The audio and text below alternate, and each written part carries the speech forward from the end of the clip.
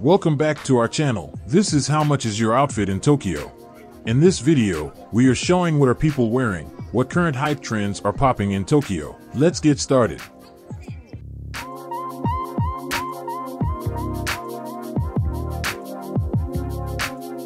です。誠です。お二人のお仕事も聞いていいですか？僕はお酒の製造をしてます。私はフリーランスで広告関係の仕事してます。広告関係の仕事、はい、あ、なるほど、はい。コンサルとかに近いかもしれない。ああ、そうなんです、ね。はい。お二人の今日身につけてらっしゃるもの、先生ブランドと買った時のお値段。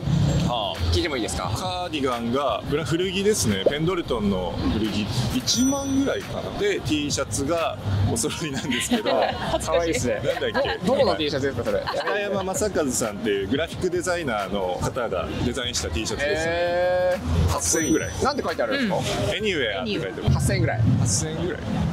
で下が専門のパンツですね。3万円ぐらい。靴がクレマン2万5000円。肩にかけてるそれは何ですか？これ私のちょっと今日色が欲しいねってなって、はい、今日これ着たからこれつけていいよって言って貸してます1万円ぐらいかな。じゃあ奥様聞いてもいいですか？これは旦那と先ほど説明あとお揃い、はい、あとこれが古着で軍物のデッドストックの旗で1万2000円ぐらい。スカートザラ、はい、もう靴下どっかで多分300円ぐらいで靴は X 東京ってやつだっけ、はい、5000円もしてないんだよね。そうなんだ。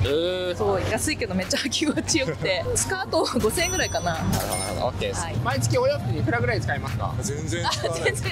全然使わないですか？全然本当全然使わない。いいのがあれば一着買うか買わないかみたいな。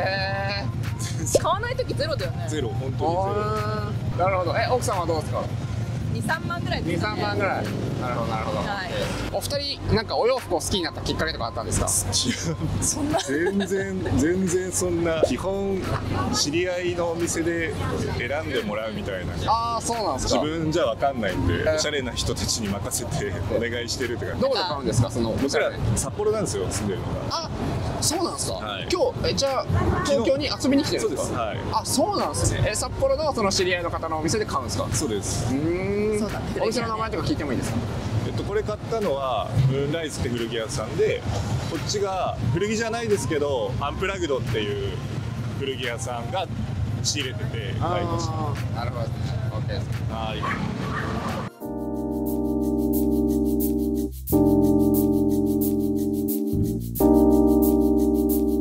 田中良生です。まゆです。お仕事何されてるんですか？学生です。あ、学生さん。はい。大学今2年です。2年生。はい、若いですね。お二人のご関係は？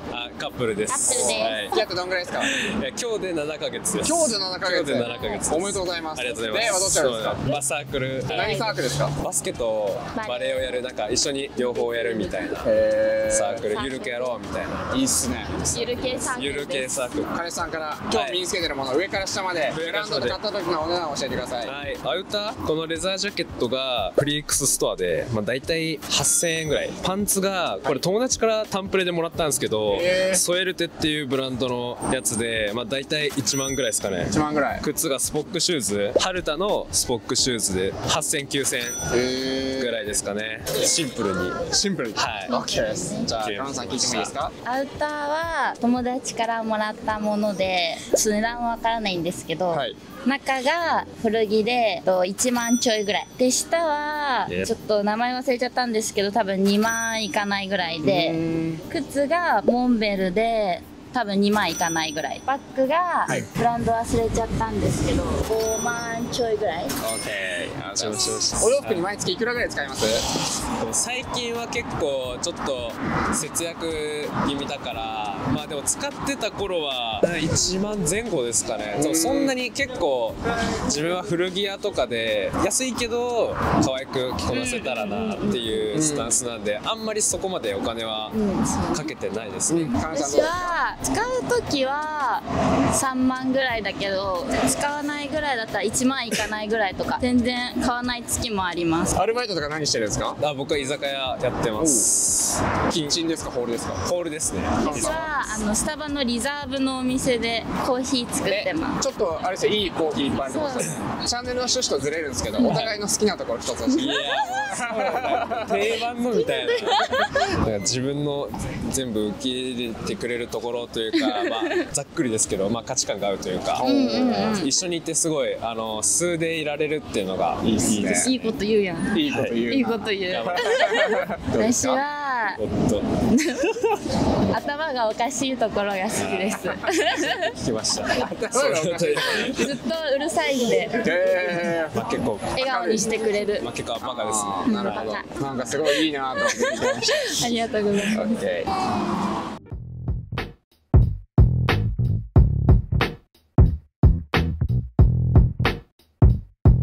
浩平です。リオです。お二人はお仕事何されてる方ですか？食品メーカーで営業してます。僕もコンサルの会社で営業してます。僕系の開発コンサルなんですけど。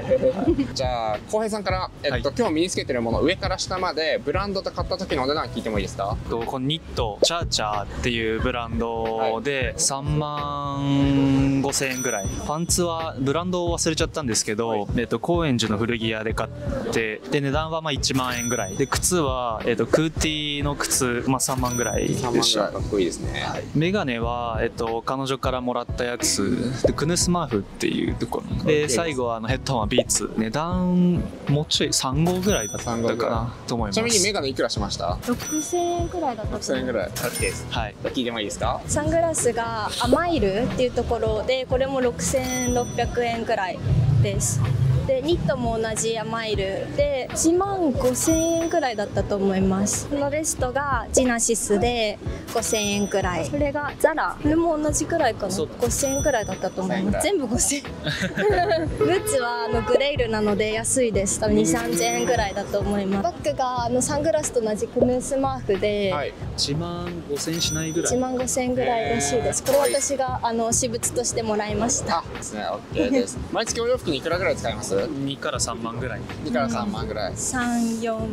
冬物を買うときはそのくらいです。ああ、結構高いですもんね、冬物。好きなお店とか聞いてもいいですか？最近ちょっと全然系統は違うんですけど、北参道のユーソニアングッズストアかなっていうお店があって、どっちかっていうとかっちりとしたアメカジとかスーツ系のお店なんですけど、たまにそこも見たりして服は買ったりしてます。このブランドこの間知ったんですけど、新宿のルミネにあってアマイルっていうお店がすごく可愛くてお気に入りになりました。OK です。ありがとうございますありがとうございます。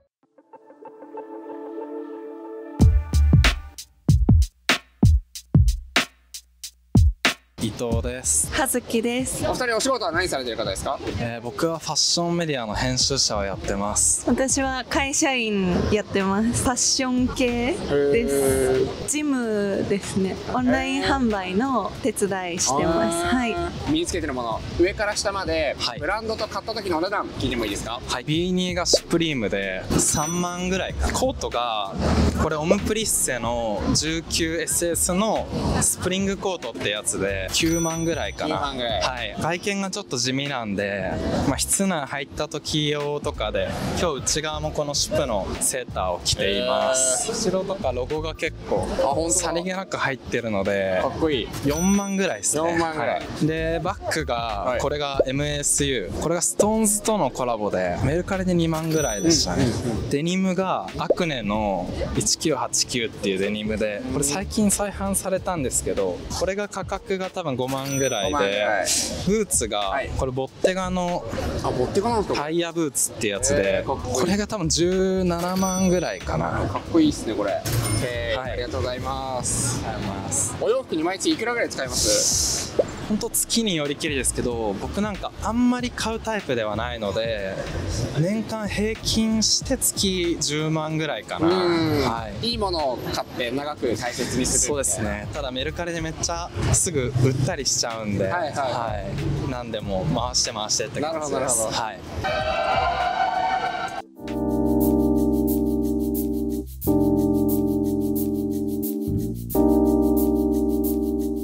まさ Masaki です。リカです。お二人はお仕事何されてる方ですか？美容師です。アパレルです。販売員さん、お店の名前とか聞いてもいいですか？アズールです。お二人ご年齢とかも聞いてもいいですか？36です。あ、同い年です僕。ああ、やった。36歳。87年。ああ、一緒っすね。昭和62年。あ、一緒っす。一緒。昭和。うるせえな。おいくつですか？23です。若い。23です。なるほどなるほど。今日身につけてるもの、上から下までブランドで買った時のお値段聞いてもいいですか？これはブレス1万2万その辺。ケース。ジャケットがウェルダン。これもセールで2万ぐらいです。ツイードジャケット。これなんだろう、韓国で1万円ぐらい。シャツも韓国の。ネクタイが何でしたっけ、アンドゥムルメステール。これもちょっと値段覚えてないですね。大体もちょっと分かんない。覚えてない。シャツが5000円ぐらい。パンツブランドちょっと忘れちゃいました。これ5000円ぐらい。ツーシーターアディダスで、はい、靴もアディダス。靴下1000円ぐらいで、スニーカーが2万ぐらい。メガネはその辺で1500円ぐらいで買いました。ああ、そうなんですね。オッケーです。ありがとうございます。じゃあ聞いてもいいですか？コートとワンピがアズールで、靴がどこか忘れちゃいました。コート1万しないくらい、ワンピが6000円くらい、靴もセールで5000円くらいだった。5000円ぐらい。可愛いですね。メガネがユニクロで2000円くらい、はい、バッグがレイビームスで1万円くらいです。可愛いですね。ありがとうございます。お二人毎月お洋服にいくらぐらい使います？5万、5000円。5万ぐらい。本当使わない時は使わないですね。思い切った時が15ぐらいでした。おー、将来の夢や目標聞いてもいいですか？ちょっと今必死すぎるんで、ちょっと先見えないっす。生きるのに必死だ。最高っすね。今働いてるブランドで店長になりたいです。おー、素敵ですね。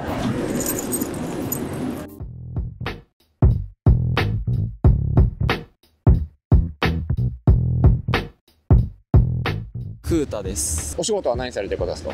学生やってます。普通に4年生大学に通ってます。そうなんですね。はい、お仕事っていうかアルバイトとか何してるんですか？飲食やってます。ああ、そうなん、はい、アパレルとかじゃなくて。そうですね。でもモデル志望なので、スナップとかはちょくちょく取っていただいてるっていう感じです。今日身につけてるもの上から下までブランドと買った時のお値段聞いてもいいですか？アウターがベッドフォードのアウターで8万円ぐらい。中のベストがこれオリミっていうところので3万円ぐらいです。でこのシャツが総使用付きで着物シャツってやつなんですけど、セカストで7000円ぐらいでした。でパンツは普通に古着で1000円だか2000円だったかぐらいです。どこの古着屋さんで買ったんですか？神奈川のなんかセカストだった気がします。ああ、なるほど。靴下もアウターと同じベッドフォードっていうところのやつで3000円ぐらい。3000円ぐらい。で靴は古着で2万円ぐらいですか。ノーブランドで。あ、そうなんだ。でも形が良くてかっこいいですね。はい、一目惚れしましたね。毎月お洋服にいくらぐらい使います？シーズンによって違うんですけど12万円ぐらいですかね。結構アルバイト代足ります？バイトいっぱい入っていらなくなった服メルカリで売ってみたいな。それで将来の夢とか目標ありますか？自分結構父に憧れてて、普通に父がちゃんとした会社員っていうか自分もそういう道に進みたいと思ってるんですけど、その中でもまあ趣味としてというか、まあ、洋服だったりとかルックさせてもらったりとかっていうのは夢として今持っています。なるほど、はい、OK、ありがとうございます。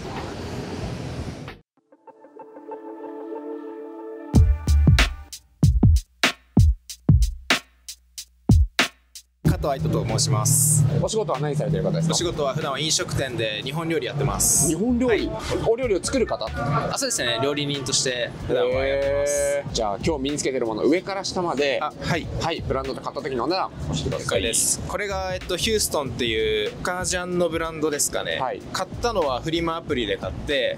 2万円弱ぐらいで、パンツがこれ横須賀の古着屋で買ったちょっとブランドは分かんないんですけど、はい、普通に古着のパンツでこれが1000円ぐらいです。で靴下がまあブランド分かんないんですけど普通の真っ黒い靴下で、はい、靴がキャラバンっていうまあ日本のアウトドアブランドですかね。登山靴なんですけど、はい、2万ちょっととか新品ではい買いました。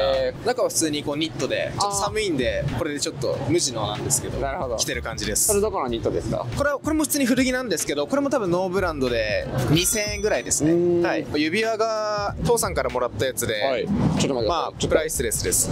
かっこいい。サングラスがオリンピアだかっていうレイバンのやつで、はい、これも2万5000とかそんぐらいです。なるほど。はい、お洋服に毎月いくらぐらい使いますか？2万円ぐらい前後かなって感じです。はい、同性のこういうファッションかっこいいなってなんかありますか？まあ結構シルエットを僕結構見るんで、はい、上と下のバランスがしっかり取れてる服装とかはすごいかっこいいなって思います。系統関係なしに。はい、将来の夢とか目標とかもしあったら教えてください。はい、将来は海外で日本料理を広めることです。はい、いいですね。海外、国はどちらですか？来年から1回カナダにワーホリで行くんで、そこでとりあえず向こうのその飲食業のいろいろ見て学んでって感じで決めようと思ってます。今の店の本店がカナダにある感じなんで、向こうの今の店舗で働くって感じです。はい、なるほど、OKです。ありがとうございます。